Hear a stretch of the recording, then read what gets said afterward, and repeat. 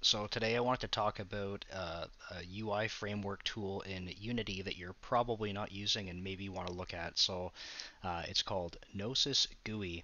And if you're anything like me, when you're trying to make user interfaces in Unity, it's a bit challenging.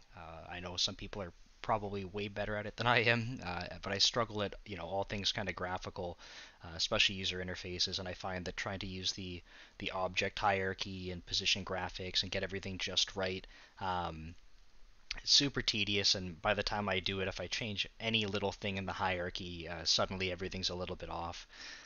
So I found Gnosis GUI, and what it's what it allows us to do is basically use WPF inside of Unity, and for me that's super powerful. So I just wanted to kind of quickly cover, sort of the power of, the toolbox that you get with it, and then in terms of controls, and then uh, touch on the fact that you can use familiar IDEs to work with and not just kind of stick to Unity for all your UI development. So I think after that, I'll probably create a couple more videos diving into some of the, how to get it set up and how to little tips and tricks with that. But I think the really cool thing is that if you're like me and you like working in Unity, but you're not really great with the UI designer that they have built in, and you are familiar with WPF, then there's a lot of power that comes with that. So um, I just have kind of pulled up in here in Unity some of the user interface for the game that I've been making for a while.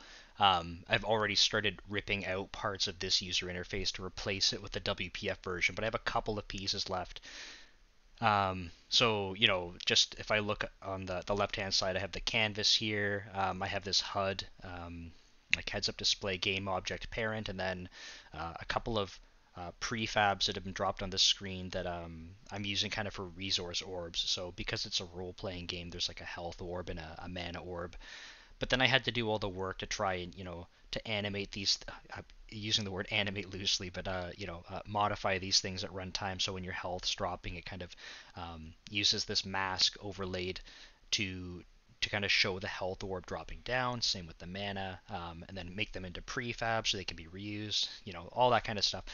So even just to get that working, I felt was like pretty tedious. The positioning of things is, not the best. I just find that when you make subtle changes, things start to look crappy real fast, and you spend a lot of time trying to tweak it and just to break it really quickly. So um, with Gnosis, as I mentioned, you can use WPF, and what the first thing I wanted to talk about with that is that all the controls that you're used to using in WPF are available to you. So if I wanted to try making a list box or something like that. So, as an example, in the game, there's an inventory where the player would have their items and stuff held.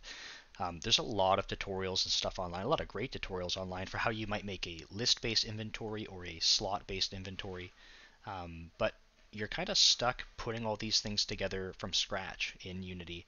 And even with all the tutorials, I just found that you know, I want to make things a particular way, and trying to get other people's advice for how to make these inventories wasn't really for me because I need them to hook up with my back end in a particular way. So I'm spending all this time trying to drag and drop these game objects and use prefabs, and it was a bit of a nightmare. So if I could just have something, say, like a list box that works without having to tinker too much, that would be great. Or like in WPF, we can use styles and things like that, just to quickly edit one resource file and get all these changes propagating through. Uh, that's super powerful. There's lots of little controls like layouts and grids and panels. All of that kind of stuff is are things that I miss from having a WPF editor and being able to leverage that with C Sharp. I think from making desktop applications for a long time, that's something I truly miss when coming to Unity. And I find that um, I can end up building a whole bunch of stuff in Unity to make the back end of the game work.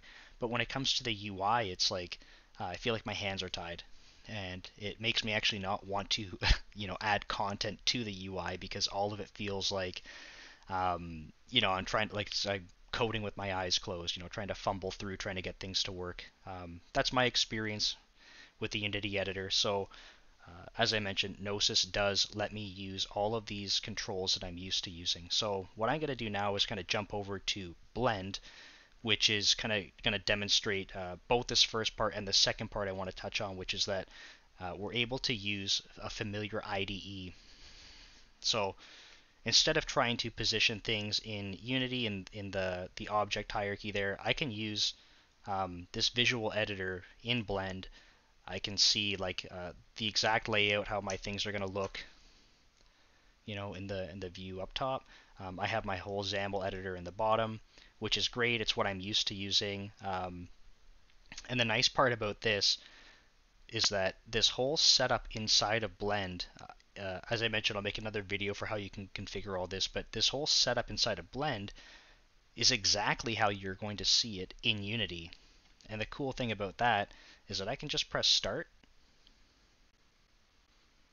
It's going to load up some assemblies. There's a lot of back-end stuff in the game that it's loading up. And as you can see, like, this is the game UI without Unity. This has nothing to do with Unity, and that's, to me, really powerful. It's able to take the WPF files, so your XAML files, and it actually creates assets out of them and then loads those assets up into Unity. So I can use Blend, create the UI I want with features like hot reloading inside of Blend. I can change the styles and stuff on the fly and kind of tweak things how I like. I can even try out like these interactions and stuff that I have coded up. I have a breakpoint. Should have removed that before the demo. There's another one. Cool. So I can try things out. There's a bag of garbage here. I can go drop that like on the ground in the game. That's what that would be.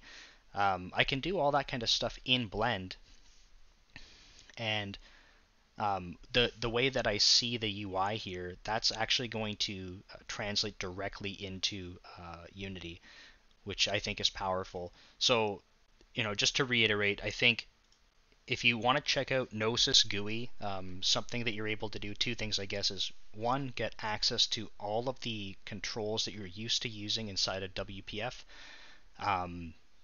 for free, basically, right? Because you can just create these XAML files that you're used to making UIs with.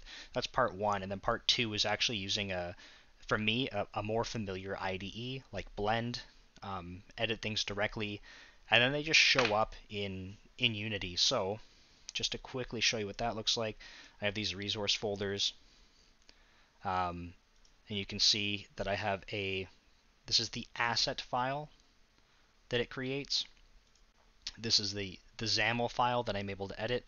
So it's probably, the font's probably pretty small there, but this is hudview.xaml, and Unity with Gnosis basically will allow it to create an asset which is HUD view, and then from there I'm able to use HUD view inside of the game pretty easily. Like I said, I'll follow up with a video on doing that. But yeah, I think it's super powerful for me. It's definitely unlocked some user interface abilities in Unity because I'm no longer going to have to fumble around trying to make game objects in this editor here, just because it's not for me. I really struggle with it, but WPF and XAML are something I'm a lot more familiar with. So definitely recommend checking it out. And I think that's all. Thanks.